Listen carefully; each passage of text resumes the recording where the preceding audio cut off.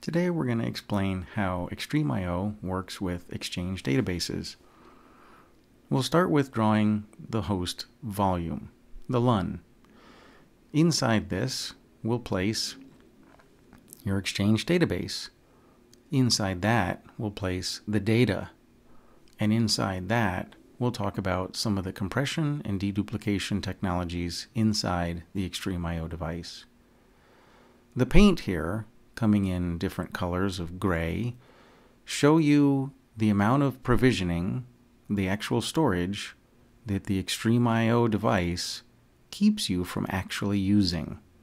That's right, it's going to deprovision this space as you write your Exchange databases to it. Now don't be alarmed, what you end up with is just the unique data that's inside the databases that's committed to the XtremIO device. Let's get started. Like we said, the LUN is created on the XtremIO device and is presented to your database server. Then you either create an empty file or you can copy an existing database file to the Xtreme device. What gets copied on is the actual data, not the zeros within the database. So that's right. None of the zeros that are inside the databases get copied onto the device. We copy any non-duplicate data. The last thing that happens is we remove any repeating characters, just like you would typically see in a compression program.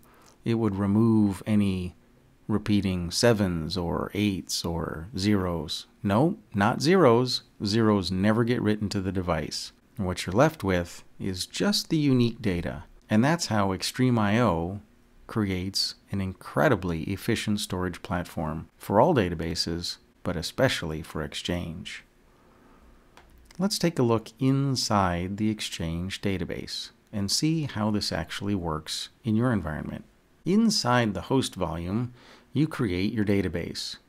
What the host is seeing is a file allocation table, or the global partition table, that's actually filled out with all of the block locations. The XtremIO maps out this entire GPT, or FAT, in its own memory and keeps that file allocation table, or the global partition table, available in memory for high-speed access to every block that's referenced on the database. So any string of zeros that's 8K in length does not ever get written to the flash drives on the XtremIO device.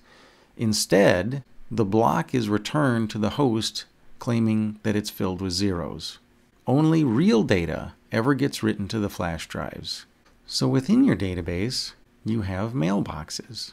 Mailboxes are loaded with zeros. Exchange strives to keep about 20% of the database filled with zeros at any one point in time.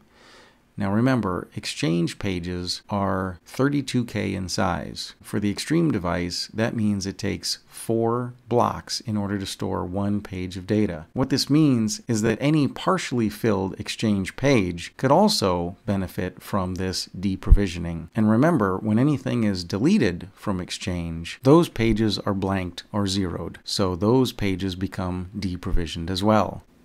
Attachments stored in an Exchange system are compressed before they're placed into the individual users' mailboxes. Keep in mind that an email that's been routed to dozens of people is stored dozens of times inside the Exchange database. Because those attachments and those messages are compressed before they're placed into each user's mailbox, XtremIO has the unique ability to deduplicate those items before they land in the user's mailboxes. Of course, each mailbox thinks that they've stored each individual message and attachment in every particular user's mailbox, but the XtremIO device stores the messages once. We've learned that through thin provisioning techniques, we can save as much as 40% of the necessary capacity to store our Exchange databases. By not writing zeros, we've learned that we can save between 20 and 40%. In addition, we've also learned that because we don't duplicate data elements, we can save another 20%. We also learned that because we can remove repeating characters and strings of characters, we can remove another 20% of our storage requirements. All in all, this tallies up to about 2.8 to 1 storage efficiency. So let's summarize. Our volume savings is 40% because we can zero out pages. That saves us another 30%. Because we can deduplicate items in the Exchange mailboxes, we can save another 30%. And then we can compress things that aren't already duplicated by another 20%. This gives us a single copy efficiency of 2.8 to 1. And remember, if we duplicate the database, those copies come for free. So when you think of Exchange, you should think of XtremIO. It's an amazing TCO.